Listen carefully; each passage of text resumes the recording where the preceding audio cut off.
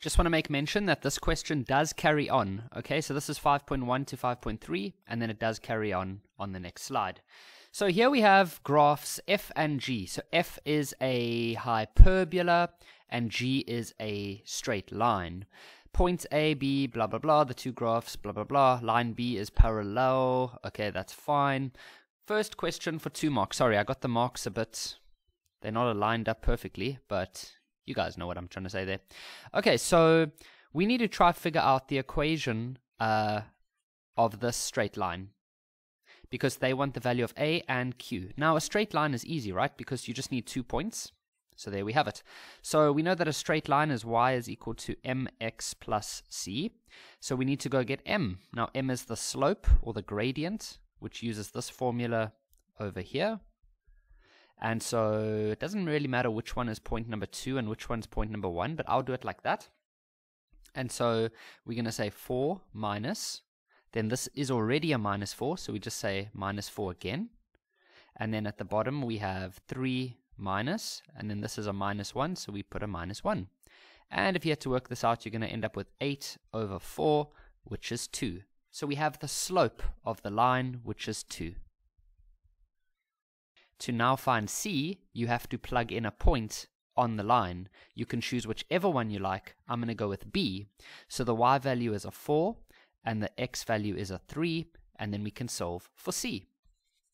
So this would be 4 equals to 6 plus c, so c is equal to 4 minus 6, which is negative 2. So the equation of that line would then be g of x is equal to 2x minus 2. So we can see that a is 2 and q is negative 2, like that. Okay, so we've got that one correct. Determine the values of x for which these two are equal to each other. Okay, so you just make them equal to each other. So you say 1 over x minus 1 equals to the equation of... by the way, guys, let's say you were in the test, okay, or in the exam, and you're feeling anxious and nervous, and you just couldn't get question 5.1 correct. You just couldn't get it. Don't let that stop you from carrying on, because now you could carry on to 5.2, and you could just go full in A and Q, and then you can just pretend like you found the equation, and then you can carry on. So you don't have to just abandon the entire question now. Okay. Sometimes what happens is that you carry on, and then you're feeling a bit calm, more calm, and then you can go back and do 5.1, and you'll be like, oh, easy. Okay. So we know that A is 2, and we know that Q is minus 2. There we go. So this is now an equation that has a fraction. There we go. So we do need a common denominator. Now that common denominator is just going to be, or let's first put all of these over 1. That common denominator would be x. Yeah. So let's go multiply and get everything correct there, or get all the same denominators. So we would have to multiply this by x, and what you do to the bottom, you do to the top. You'd have to multiply this by x, what you do to the bottom, you do to the top. And you'd have to multiply this by x, what you do to the bottom, you do to the top. This one we don't have to do anything because it already has the common denominator. Right, so that's going to give us 1 over x minus x over x equals to 2x squared over x minus 2x over x. Now remember, when you have an equation and the denominators are the same, you can ignore the denominators. Okay, so let's get rid of those. And so there we have it. This is now a quadratic equation because it has the x squared. So we take everything to the one side. You don't want to take the x's to the one side and the numbers to the other side. You only do that if it's a linear equation that doesn't have this x squared. Okay, so we take everything to the one side. So that'll become a plus x and then a minus 1.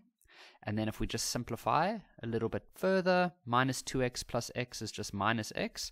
And now we need to factorize that one. Okay, so you can try factorize that one however you are comfortable with, but I'm going to just carry on over here. So I'm going to make my 2 brackets. We're going to have a 2x and a x and a 1 and a 1. And then you might need to just pause and try to think about how this is going to work. But this one here would be a negative, and this one would have to be a positive. And so then what we can say is, therefore, 2x plus 1 must be equal to 0, or x minus 1 must be equal to 0. And so if you solve, you would say that x is equal to negative a half, or x would be equal to 1.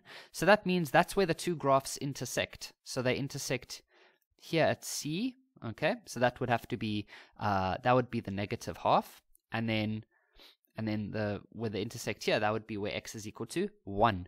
Now, sometimes we would have to go find the y values, but they just said determine the values of x. Okay, so we can say it's when x is 1 or when x is negative a half. The next question says, for what values of x is the graph of g bigger than the graph of f? Okay, so let me just try explain what does this actually mean in like normal people's language, because this maths language can sometimes be so weird. Okay, so what it means is where is the graph g above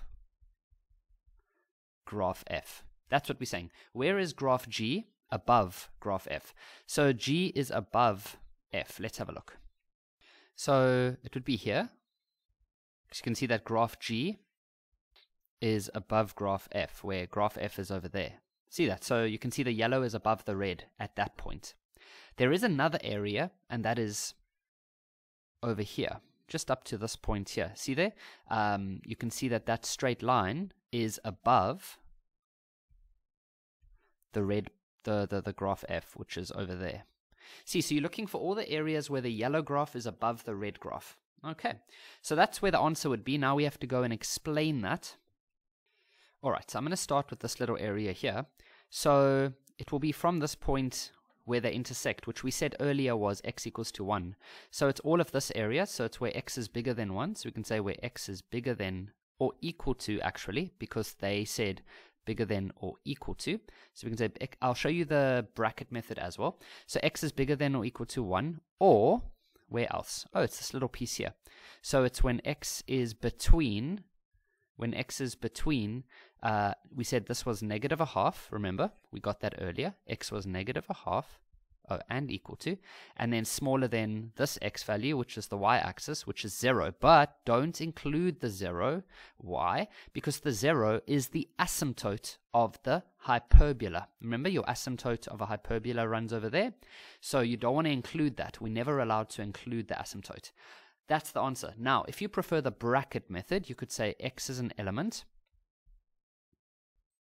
from 1 up to infinity, or from, oh, that's a square bracket, from negative a half up to 0, like that. Calculate the length of BE. Okay, so whenever they give you these questions like this, where they've got the one graph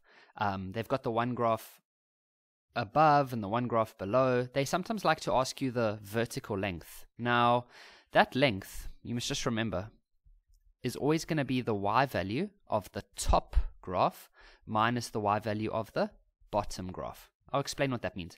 Let's say this y value here, or let's say we have two graphs. We have a straight line and we have some type of parabola. And let's say that they want this vertical length over here, for example. Now let's say this value here is 1 and 3, and this value here is 1 and 1. Then that vertical length would have a distance of 2. Why? Because it's going from 3 down to 1. So it would have a vertical length of 2. So you minus them. Okay. What's important to understand is that the x value at B and the x value at E is the same. So the x value of B is the same as the x value of E. How do I know that? Because it's going right down. Some of you might say, yeah, but how do you know it's going down? What if it's going a little bit to the side? Well, that is why they said that line BE is parallel to the y-axis. That means that it goes straight down because it's parallel to the y-axis. Aha! So, we know then that the x value of E is 3, but we don't know what its y value is. So, that's easy to find, because if you know the x value, you can just plug it into this equation to find the y value. So you plug in the x value of 3, okay, and then that'll help you to find the y value. And if you do that, you'd get negative 2 over 3. So we know now that this coordinate is 3 and negative 2 over 3. So now to find the length of BE, you just take the y value of the top one, which is 4, minus the y value of the bottom one, which is now negative 2 over 3. And so you're going to end up saying 4 plus 2 over 3. And you could write the answer as 4 2/3. Or you could even write it as, what is that, 14 over 3. It's up to you.